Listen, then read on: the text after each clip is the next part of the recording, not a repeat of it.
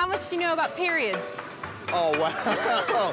You did not drop this on me. Wow, OK, well. I'm the vagina. OK. You can put it in. Not too hard, nice and gently.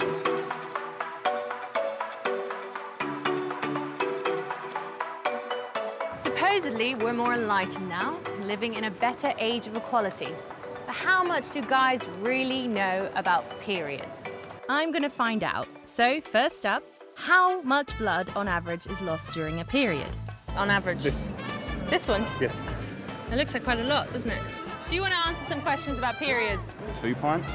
I'd imagine a lot. My ex used to moan a lot, so I'd imagine a lot. That a pint? Litres. Litres, easily. This one? Yeah. I'd say about half of that, really. But... Which one? That one. That's the biggest? The biggest, yeah. It's actually this one. OK, cool. Okay. Do you want to hold that for me? Not really. It's this one. No, is that it? Yeah. Is that really? Yeah. All that fuss over that? So we give you all that sympathy for that? 30 to 40 millilitres of blood is lost during a period on average, but it can be more. Over 60 millilitres is classed as a heavy period. Next, do blokes understand why women bleed? The hormones in the body. Yeah? Is it like something to do with the ovaries? Ovaries? Ovaries, yes, that's the word, yeah. Why do periods happen? You have your, like, the period goes through your system, like, every month, where you ovulate, yeah? And then if it's not fertilised, and then because the lining builds up in the uterus. The lining of the uterus sheds and then it comes out. Yeah. It's the lining of the uterus breaking down. What happens? I've been to school for a long time, so I kind of forgot. So. Around every 28 days, an egg is released, and at the same time, a lining forms in the womb. If the egg isn't fertilised, the lining is discarded, passing out the vagina as blood. So finally, do guys understand the mechanics of using sanitary products? How does this work? That's obviously the new Apple earphone piece. I know, like, you pull that and, like, do they explode and fly up in the air? I don't know what that does. Actually, they're both panty liners. Oh, right. Oh, right. This is an applicator. Correct. I know, I've got a sister and everything. Then I only assume you clench and suck. Clench and suck, girls, just so you know. Do you know what this is?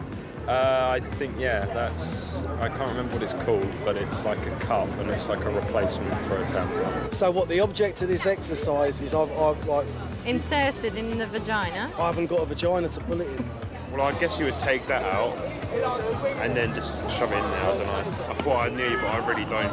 Wriggle it around slowly, and there, is it in? But then what about the plastic? But I'll pull that out at the end, won't I? Yeah. That...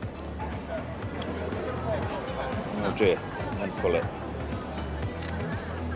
Take 3. I think that must absorb. When it's absorbed after a certain period of time, then it's pulled out. Inside. And then, like, push it out. Go on.